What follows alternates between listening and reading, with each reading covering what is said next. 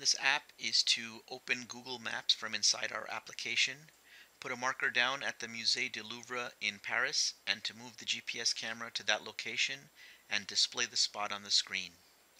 You might be surprised to learn that the code that you're looking at is all that is required to build this simple app. Let's go through it piece by piece. We've created a separate initialize method that separates all the code that's specific to our app. Inside this initialize method, we first create a new intent object. The intent object constructor needs a category from the intent class. For creating a new map, we need to use the action view category. Later in this tutorial, we'll look at how intents can be used to create other types of activities as well. After we set the category for the new intent object, we then need to set its data. Here we're using a URI parse method to locate some geo-coordinates related to the Louvre in France. Even though the words Google Maps does not appear anywhere in our tutorial, the fact that the letters GEO appear is enough of a clue to the Android operating system for it to know that it needs to open the Google Maps application to handle this data. After we've set the data for our new intent object, we call start activity with this new intent object as a parameter.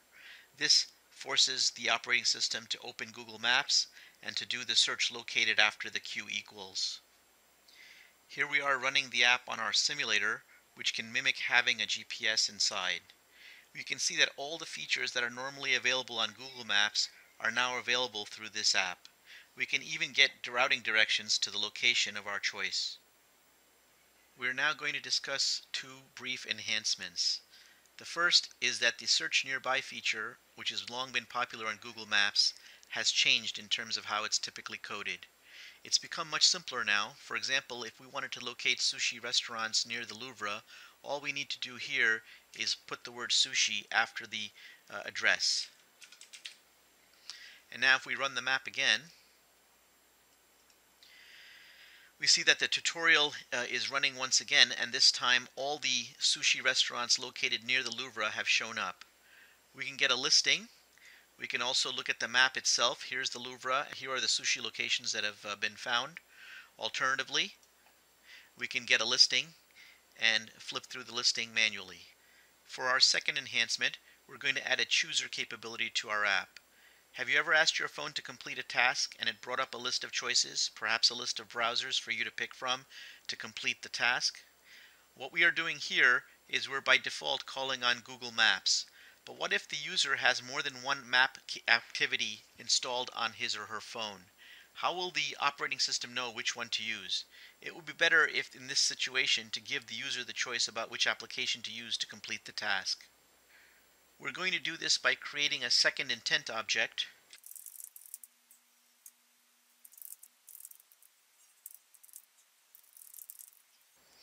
By using the static method createChooser on the intent class, and by setting up a second intent object called chooser, we've modified the app slightly so that if the user happens to have more than one geolocation app on the phone, a setup choices will show up when this application is running, allowing the user to decide which app needs to be used to complete the task.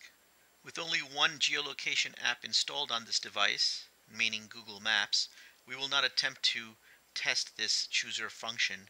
However, when you're writing your intent objects, it's best to include a chooser if possible.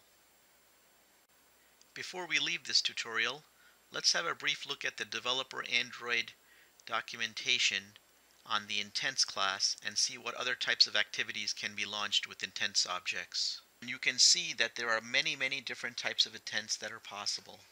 Let's take a look at some of the more common ones.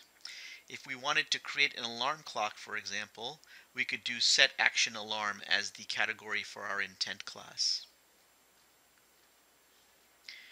Here we are using a timer. The action set timer would be the category chosen for our intent object.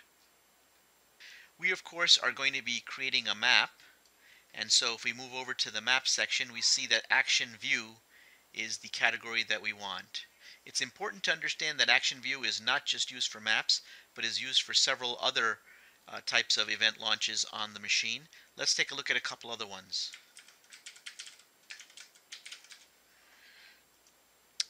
Here's one, we use the same one if we wanted to launch a media player. And here's one where we want to view a contact that's stored in our phone. Once again, we would use the same category for the intent object.